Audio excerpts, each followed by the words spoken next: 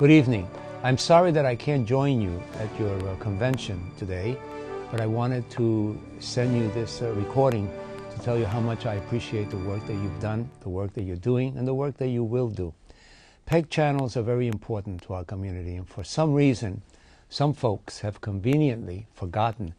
that when all cable systems were set up, there was always an understanding that the public would have access, that there would be public access for everyone to be able to get their message, their talent, and all kinds of information across to the public. And yet, in the last few years, we've seen a situation where more and more every day, PEG channels are sort of pushed aside by the big providers, and in many cases, one has to go through a total ordeal just to find one of these channels rather than making it available for the public. So I wanted to tell you that your struggle is my struggle, that I remain committed to making sure that PEG channels are treated fairly,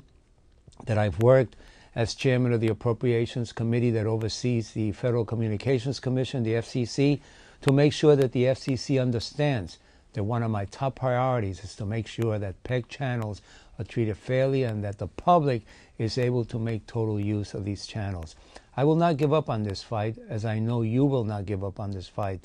So I wanted to congratulate you today and to tell you that we will continue this fight and we will win. Thank you.